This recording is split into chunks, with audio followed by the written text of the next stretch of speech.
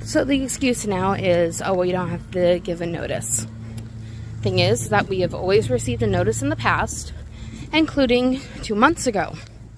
Then it was, oh, you need to talk to the mowers. Mind you, they're the ones who sent out the list, so that's fun.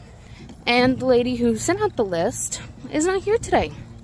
So I will be coming back every day until I talk to her face to face. And I find it interesting that the other lady, the same one that I've had so many issues in the past, which I find interesting that she is actually breaking the rules of her lease, which I know she has a lease because she does not own it. And the lease says you are not allowed to have a outside leash that is hooked up to the house. Yeah, I noticed that yesterday when she put her dog on it as we were driving by. Because once again, she lives in the park. So yeah, I'm pissed. And it's ridiculous. It's ridiculous that she is wanting to have everything word by word followed, yet she can't follow her own.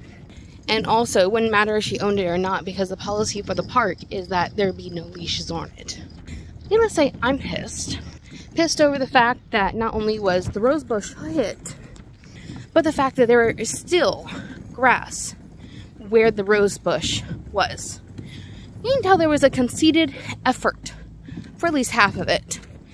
My side is half-assed, and you can tell that because literally the smaller area was hit with the thing, and she wonders why I have fucking tires, and yet in between the other one was not.